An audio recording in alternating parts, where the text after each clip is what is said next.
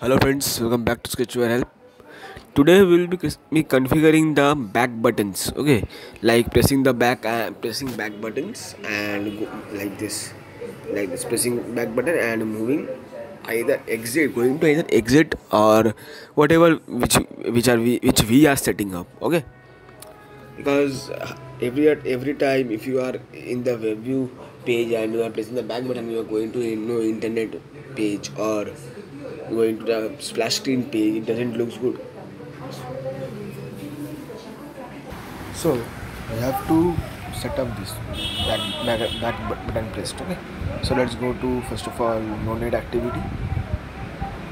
Here we have to add events. We have to in activity events we have to add a on back pressed activity. Here let's go and add save directly as finish activity. Sorry. I don't need to do this code in description anywhere else. At least this thing you can see and type finish affiliate. Okay? This is a function, nothing else to be added here. And let's go to home now. Here we have to set up back button pressed. We have to use if Webview can go back, then Webview go back. Okay. If not, then we have to create a number variable n, and we have to put n increase 1. Then use if else if n is equal to 1. Then toast click tab to back again. Okay. Then timer to 2000 milliseconds.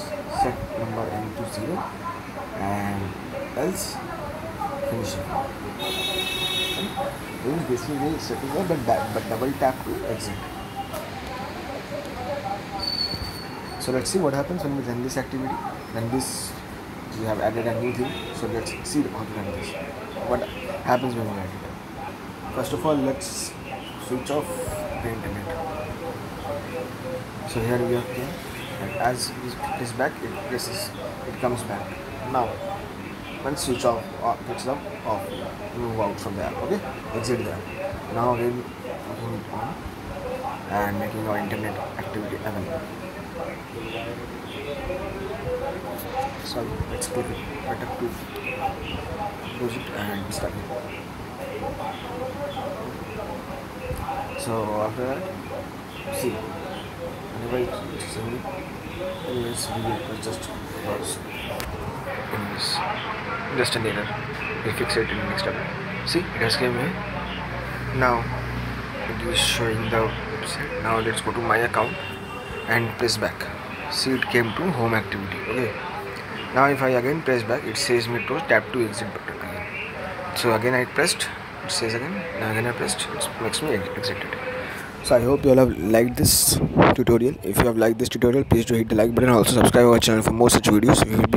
Tomorrow we will be learning one more new feature that either Webview progress, or we will be learning about shared preference using of URL. Okay, I will be letting you know tomorrow. Okay, so wait for it. All the best.